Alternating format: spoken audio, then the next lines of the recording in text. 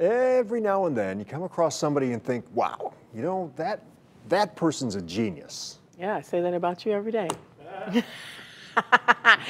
Well, tonight, Homa Bash introduces us to an extraordinary young woman who is making contributions to the medical world and proving that age is just a number.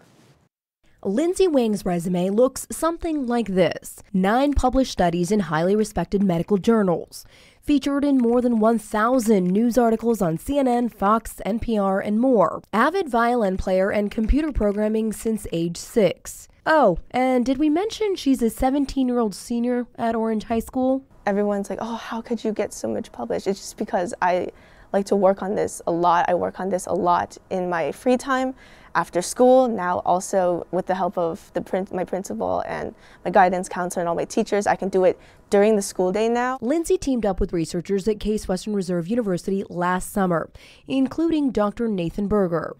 He's a medical hematologist-oncologist with more than 40 years at Case. People can't believe it when we tell her that this work was done by a high school student. Lindsay's research has focused around COVID-19, analyzing vaccines, variants, long COVID, and more. We recently had one published about endocarditis, which is a heart disorder.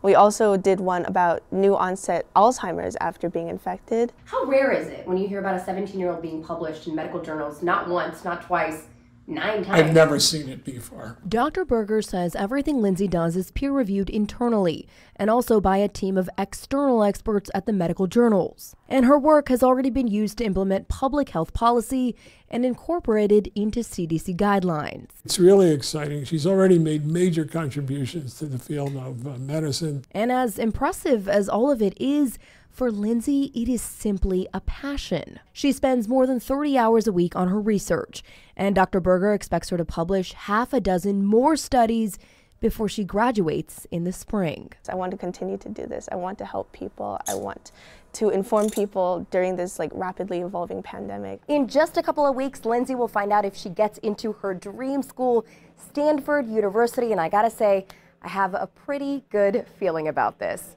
At Orange High School, Homa Bash, News 5.